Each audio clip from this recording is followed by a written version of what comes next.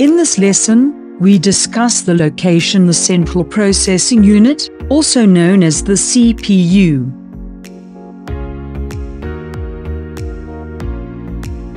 The CPU is short for the Central Processing Unit. It is also called the processor. Another term used to describe the CPU is the microprocessor. The CPU is the hardware component of a computer that carries out the instructions and operations of a computer program.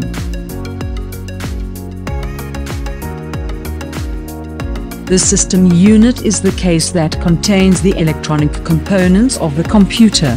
When you open the system unit, you find the motherboard. The CPU is mounted on the motherboard, on a slot known as the CPU socket.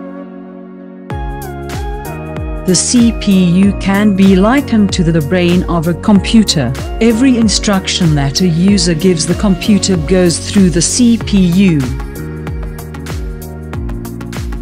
What happens when you type your name on the keyboard and it appears on the screen?